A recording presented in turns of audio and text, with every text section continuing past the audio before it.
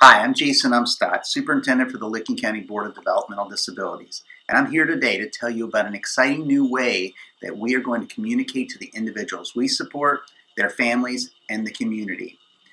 In 2018, we plan to launch Licking County DDTV. It will be 2 to 3 minute video blogs in an interview format that will contain information about DD services and supports, including updates, changes, and the progress that we're making here in Licking County.